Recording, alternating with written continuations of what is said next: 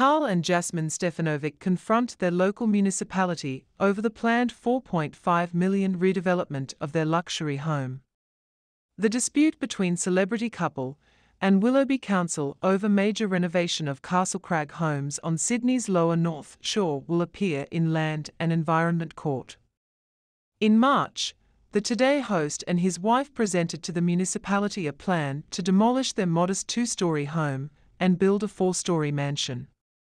This would result in their home having 5 bedrooms, 5 bathrooms, swimming pool, spa, entertainment area, courtyard and 3-car garage. However, Council has yet to make a final decision on the redevelopment as plans were deemed rejected. Karl and Jasmine Stefanovic with local council over $4.5 million remodeling of their Castlecrag home in March. The Stefanovics submitted a plan to the municipality to demolish their 2-story house and build a 4-story mansion. The celebrity couple's plans will result in their home having 5 bedrooms, 5 bathrooms, swimming pool and spa, entertainment area, courtyard and 3-car garage under NSW planning laws.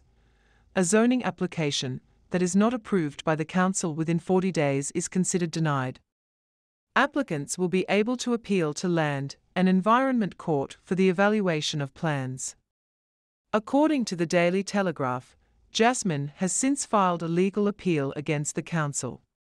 The couple bought their spacious 3-bedroom house from the 1960s for $3.2 million in 2021. Defined as a dated single-story residence in the DA plan, the new house will have a modern design. The application revealed that the couple's plans included creating 102 square meters of living space below ground level. While it is stated that quality of life of residents will be improved under plans, it is stated that proposal aims to improve street view and make a positive contribution to region. The renovation generally complied with planning laws set by the Council of Willoughby as per development plans. However, it did not comply with floor plan area ratio controls consistent with local planning regulations. This is ratio floor area of a site to size land on which building is located. Stefanovic, 48, submitted development plan of the new house to municipality of Willoughby One of the living quarters inside their current home in Castlecrag Stefanovicler stated in their proposal that violation the floor plan area ratio was a result of the sloping topography site. As such, they argued that their redeveloped property would not have a negative impact on jacent houses or the areastreet landscape. However, the renovation works also raised objections from the couple's neighbours. In a presentation to Town Hall, neighbour Winny Lee expressed her concern that the development would affect the look of her family's backyard.